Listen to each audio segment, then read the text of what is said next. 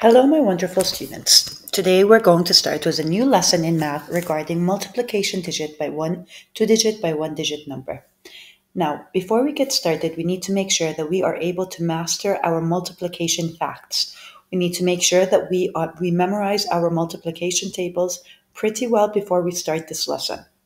Now, what is a lesson objective? I should multiply two digit by one digit using the formal method. There are different types of method, but we will start working on this method.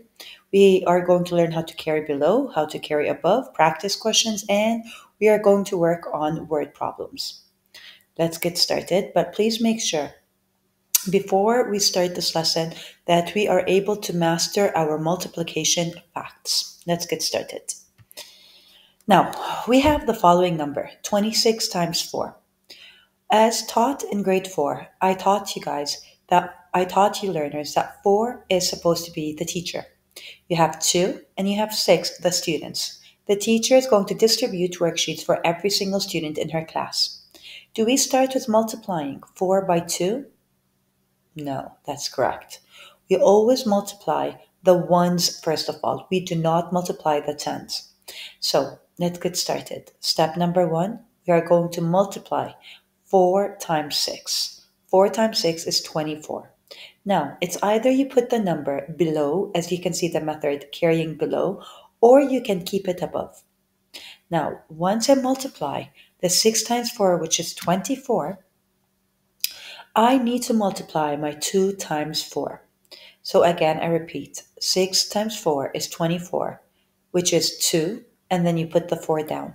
Then we multiply 2 times 4, which is 8, plus 2, which is 10.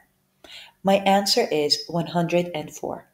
Now, as you can notice at the regrouping, we put the number that we are regrouping down from the method carrying below. Let's carry on with the next method. The next method is carrying above.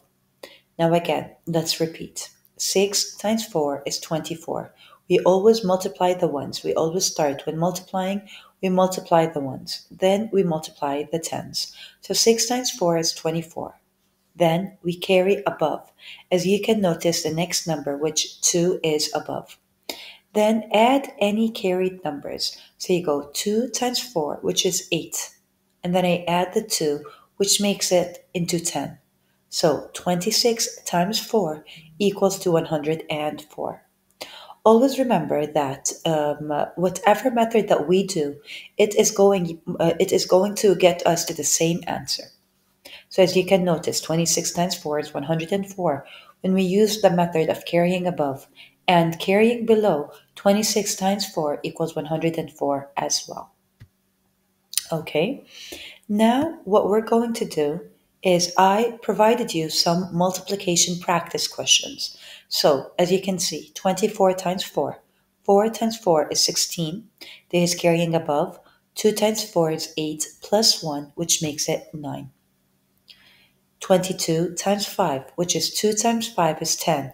And 5 times 2 is 10 plus 1, which makes it to 11. Then we have 8 times 2, which is 16. Then 4 times 2, which is 9. And then the last question, 7 times 1 is 7, and 3 times 7 is 21, which we made sure that there is no regrouping in this question.